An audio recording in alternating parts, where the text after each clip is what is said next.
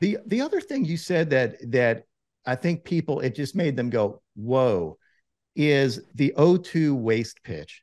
Like the idea of wasting a pitch when you have a hitter, they're back against the wall.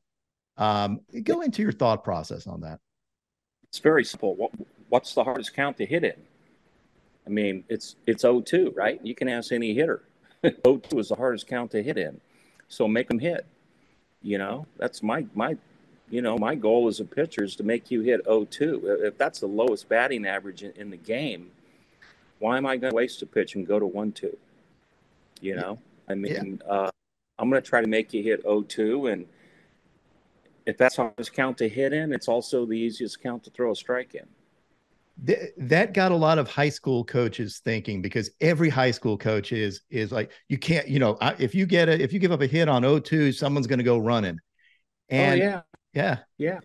I heard that. Yeah, I heard that when I got to Atlanta. Smoltz gave up an 0-2 hit, and Leo went ape shit on the bench.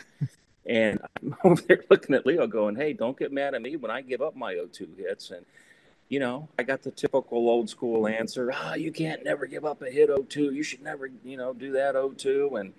And I just told Leo, look, I mean, I'm going to lead the league in 0-2 hits, but I'm also going to lead the league in 0-2 outs. So, I mean, there's going to be a little give and take with it. And, uh, I really believe the less pitches the hitter sees during an at bat, the better chance you have to get them out.